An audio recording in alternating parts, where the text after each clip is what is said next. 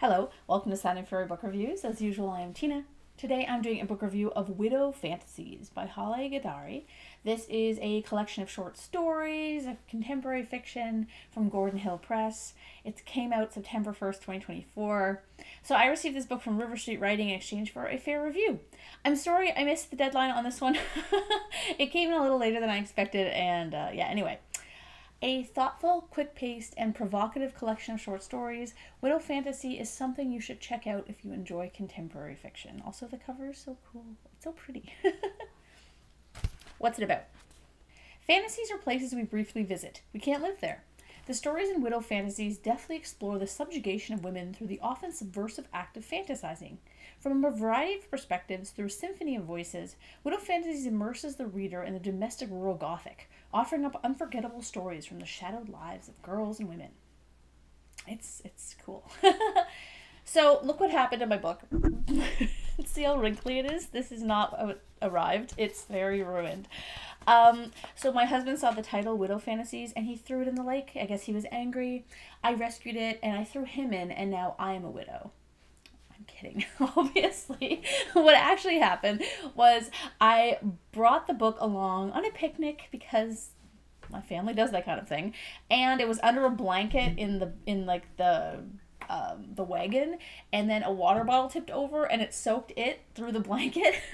I managed to rescue it a little bit. It's very crinkly though, and I'm like, oh, it's so sad. It's bled through, and anyway. Yeah, so I'm very sad because it's a lovely collection of short stories that I'm very sad got all mangled. This won't be a super long review, as I find it hard to talk about short stories in a review because I don't want to go through all of them one by one.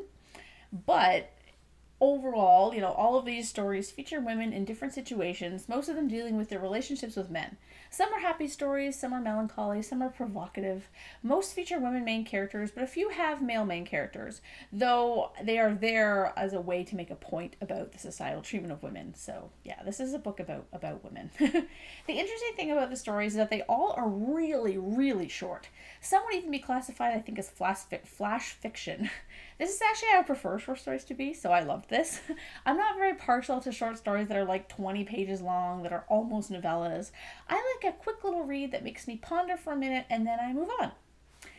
They all follow a similar style, a sort of blend of the present and past in an almost stream of consciousness way, which is meant to give you enough backstory for that particular story situation or theme to resonate with you. This does mean that the stories aren't always easy to follow, as verbose is not a word I would use to describe the writing. But this is not a bad thing. This is actually a good thing. It means you need to read them closely to really appreciate them. And I think that's something that I don't take enough time to do, especially when I'm reading sci-fi and stuff like that. I don't tend to read very closely. So it is nice to be forced to do that, because I do miss doing that, because I did that a lot back in my school days. For example, there's one story, Koshchel, I'm not sure I'm saying that right at all. I had to read that twice because I didn't pick up on what had happened the first time around. But when it clicked, I was like, oh, okay. But I think the second read actually brought out a lot of the themes of that story as well for me. So I think you can actually pretty much go through this book and read the stories twice back to back. And I actually did this with other stories as well, where I would read the whole thing and be like, did I miss something? Did I interpret this properly? And I go reread it, and because I kind of knew the ending, I was able to kind of parse what was happening from the start. And I don't think this is a flaw of the novel. I think this is actually a good thing about it. It's very contemplative. There's also some other ones that are more straightforward, but then they have this kind of twist or a line at the end that really drives the point home in an unexpected way. For example, the story Tennis Whites is a great example of that. I can't really say why because it would ruin the story for you, but that one was a good example. Others, like the titular story Widow Fantasies, bring up very relatable scenarios, I think, in everyday life that a lot of people, men and women, have experienced.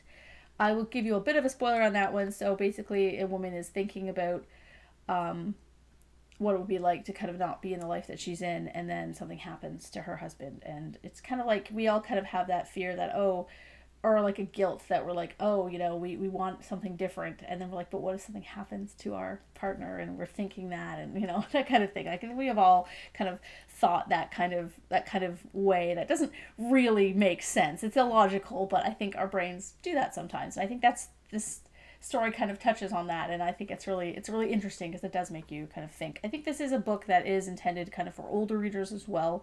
I mean, men can read it too, obviously, if you want to, but I think for women it would resonate a lot more. And also, I think if you're a bit older, like, I hate being called older, but you know, like I'm in my late 30s, so it really kind of meshed with me because a lot of the women in the stories are kind of in that kind of time of life.